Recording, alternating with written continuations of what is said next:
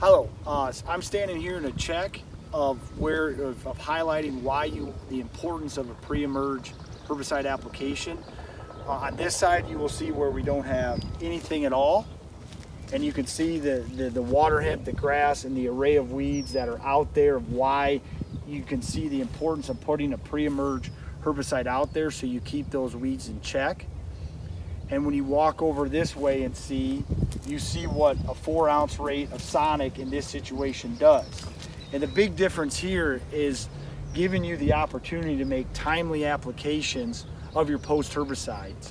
You do not want to be in there with, foot tall weeds. You want to be in there when the weeds are very small and in check. And being able to make that in-crop application with the correct weed side and management will give you the opportunity to control the weeds you want to in an effective manner and reach the yield goals that you have for that year. That concludes this Pioneer Agronomy video podcast.